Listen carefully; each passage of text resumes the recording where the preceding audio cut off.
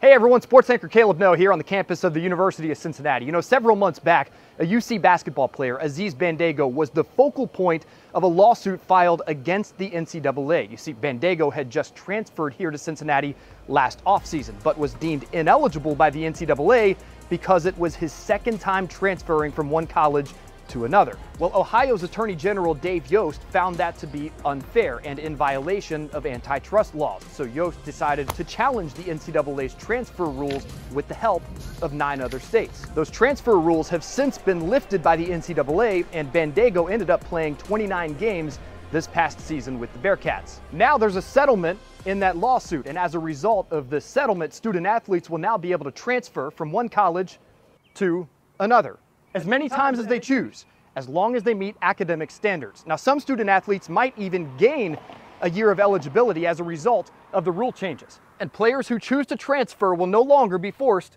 to sit out just because it's their second time transferring. Of course, with more freedom to transfer comes greater challenges for coaches across the country to keep their rosters intact. In fact, UC basketball coach Wes Miller just told us this week he thinks players who choose to stay should be celebrated. What we've said as a staff is let's celebrate the guys that return.